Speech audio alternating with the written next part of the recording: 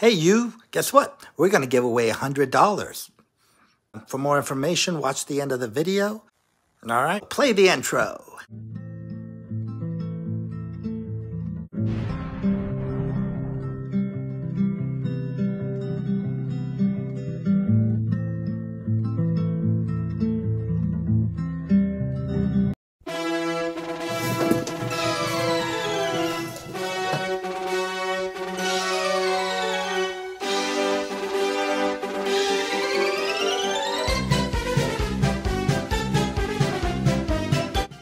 You may call your next witness, sir. I'm not calling any witness until I get an answer, Your Honor. You're a public servant. Call your next witness. The oath that you swore to protect the Constitution, Mr. Brooks, so you're going call your next your witness. Sworn oath that you... Mr. Brooks, call your next witness. Well, there's witnesses available and ready to go. Call your next witness. Your Honor. Call your next witness. You're notify the court. Telling you I'm denying the request to address it at this moment. Call your next witness. How can you deny something that put it in writing, hand it to the bailiff, and if I deem it important enough to interrupt the witness, I will, but call your next witness. How can I call a witness and write something down and do You can take a minute to write down what it is.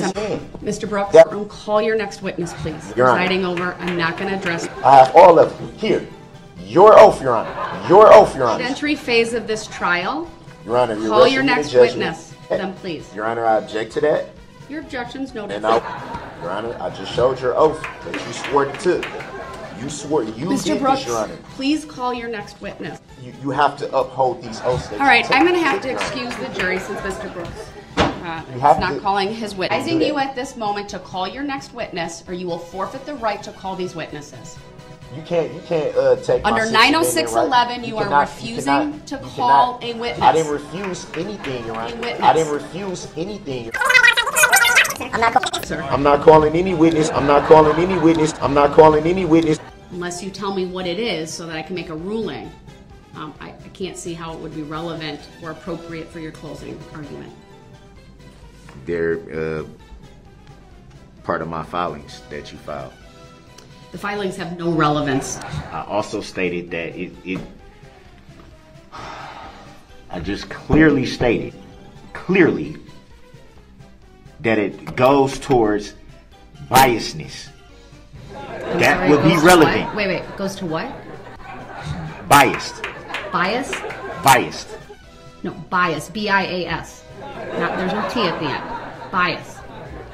I want to make sure I understand your reasoning correctly, sir. So, what are you referring to then? Be very specific so I can make a finding and ruling. I was specific. My other filings. That's not specific. Please stop. You do not have an unfettered First Amendment right. That is very clear based upon. What do you mean by unfettered? It means it is not absolute. It can be restricted. So the Constitution of the United States can be constricted. All right. Mr. Brooks, I'm putting you on notice that if you continue with your insistence on raising issues that are I'm going to raise issues that the jury needs to know. I'm going to let the jury know the truth. The truth. You recall the description that you gave at that time? I do. Well, my best of my knowledge was that you were either black, Latino, who's you, or mixed. Who's you? Hold on, you have to let him answer the question first before you interrupt him with another one. Go ahead with the description you provided that night. I said that the individual was either black, mixed, or Latino. So it would be fair to say you didn't know at the time? I was giving a general description. So it would be fair to say that you weren't sure? I was positive it was you. Who is you? You. I'm looking at you. And how did you come to that conclusion? You and I were standing in the same yard looking at each other. So, is it possible you saw something on the news?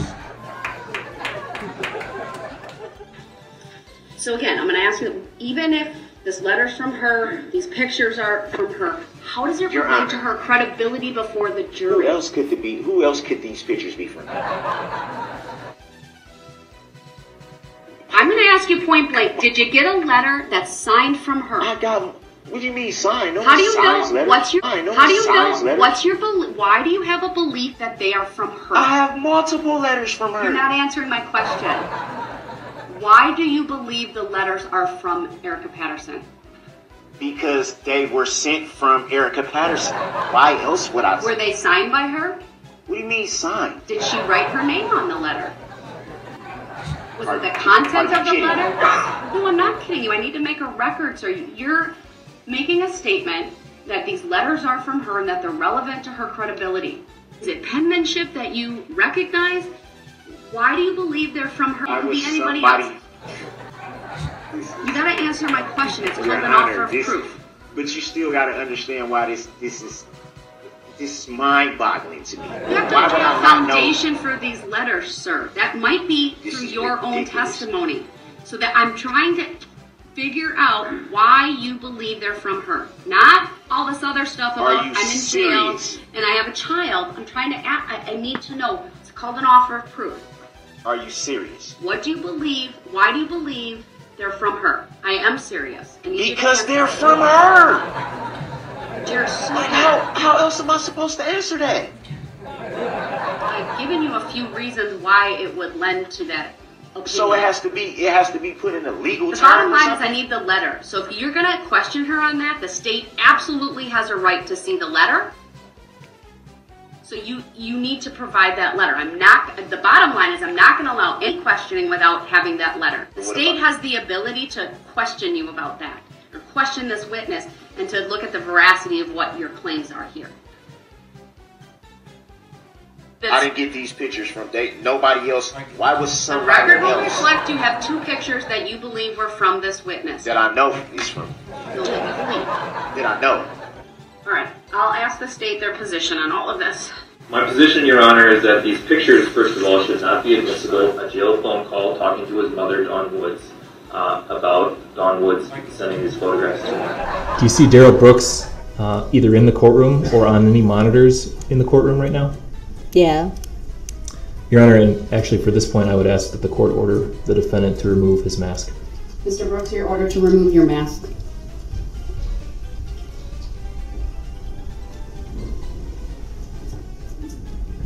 No, I'm not going to do that.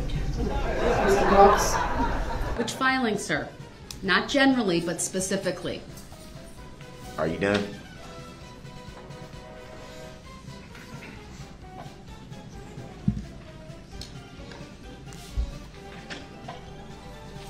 Are you done?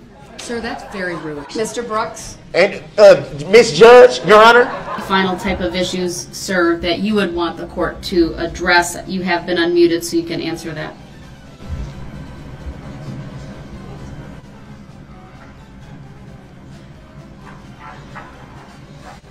Mr. Brooks, do you have any of those final type of questions or issues that you want the court to address?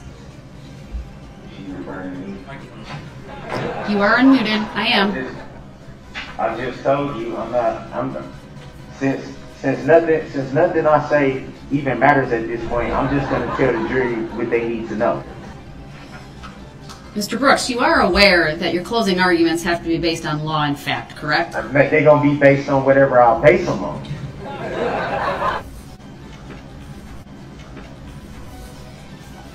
Well, I trust the state will object when appropriate, well, if appropriate. There's going to be a whole lot of objection then because you just been making all the decisions determining my life. Are you telling me, sir, that you will refuse to follow the simple rules of decorum, courtesy, civility, the rules of evidence, and the rules of procedure? Don't try to come with those slick words. Sir, I am not being slick. I'm trying to preserve the integrity. You've been slick. You've been slick. I'm going to mute you, sir, since what you are saying is not productive. I don't care. I need to go over these. All right, I'm muting. Were you even aware what you were being subpoenaed for? Objection, relevance. Grounds. Sustained. Not relevant. She's testifying in the trial and it's not relevant that she got subpoenaed? Mr. Brooks, she's here under your subpoena. What? You called her as a witness. It's under 90611. Please ask the witness a relevant and probative question. This is mind-boggling. Mind-boggling. Remind the jury that the statements of the parties or the attorneys are not evidence.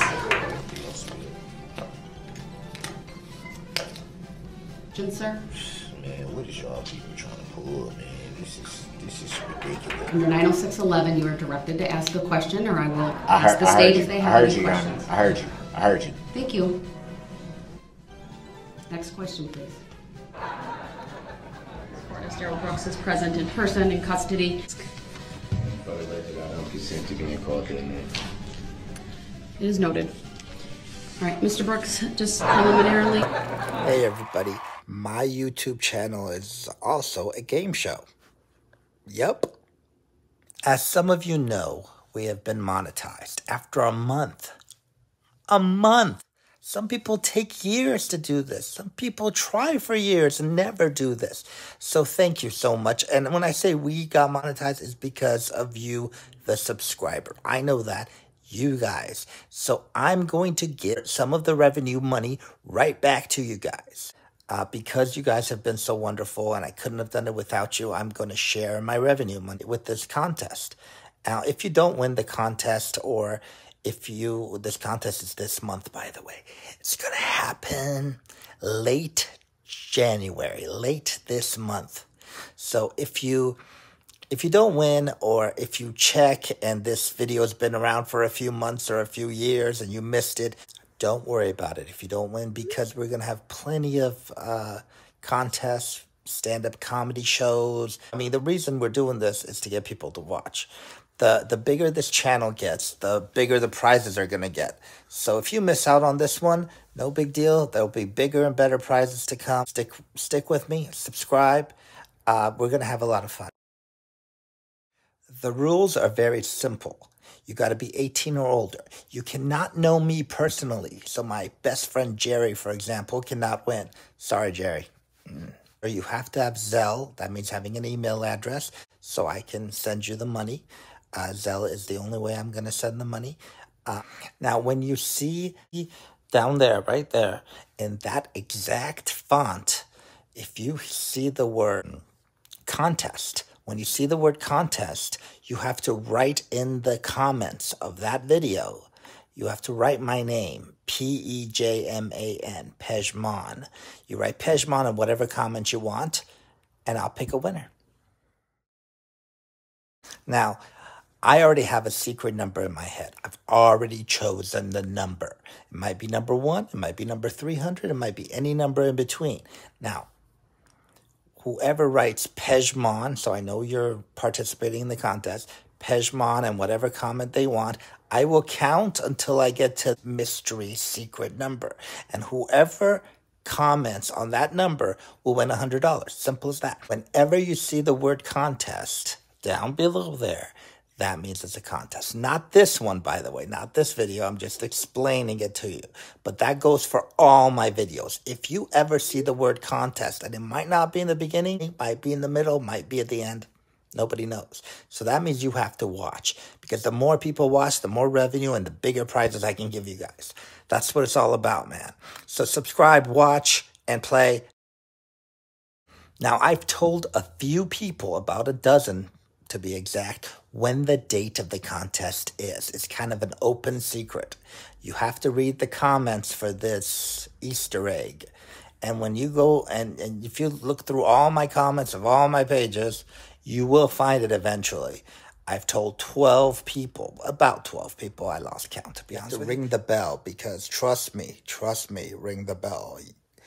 The faster you respond, the more chance of you winning. That's a huge hint, by the way.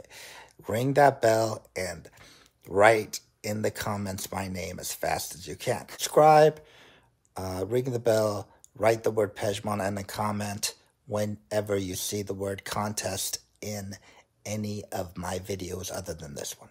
Good luck.